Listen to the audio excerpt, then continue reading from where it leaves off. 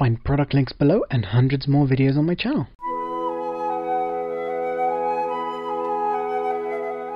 Hey guys, welcome back. So this is the Sony A7s with the Sony 28-70 kit lens, and I'm not actually sure if you can buy this lens with the camera, but it's a pretty low cost lens from Sony.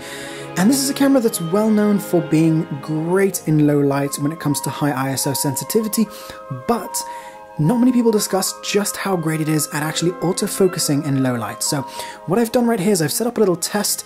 It is two candles lighting up the room, two little candles lighting up the room, and the camera is set to 102,400 ISO, and this 100,000 mark is pretty much the maximum that you want to go to with this camera if you want to get usable results. And the camera is also set to 1/25th of a second, again to get the maximum light, and shooting at XAVC-s mode 24p, and the aperture is set to between 3.5 and 5.6, which is basically what this, or the maximum that this lens will do, because it's not a constant aperture zoom.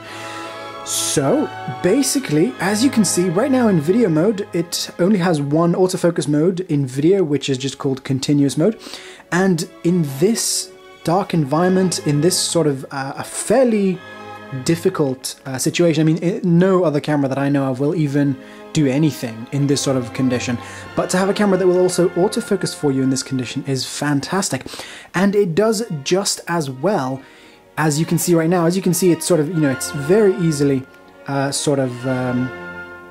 moving between these two. Actually, over there is pretty dark, so it's having a bit of a hard time. But here, a little bit closer to the candles, it's you know, it's autofocusing really nice and quickly. Obviously, next to the candles there, it's not too difficult. But over here, it's sort of really at the margin of what it can do, but it's still performing really, really well.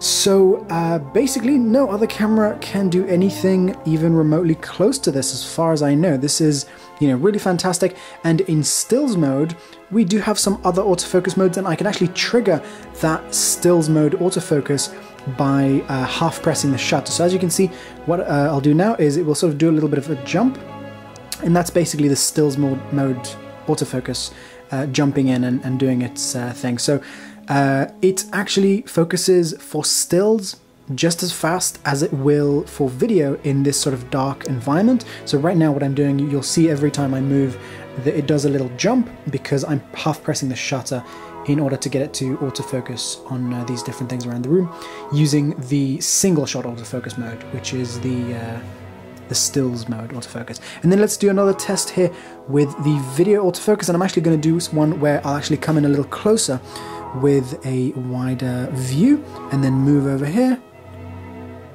As you can see, it's really, really doing a great job at autofocusing, especially now that I've gone to a wider angle. And yeah, I'm really impressed, really, really happy with this. Thanks for watching. I will have a full review of the Sony A7s pretty soon. There will be links to all this stuff that I've discussed in this video down below. Thanks for watching, guys. Don't forget to subscribe, and I'll see you guys in the next video. Bye!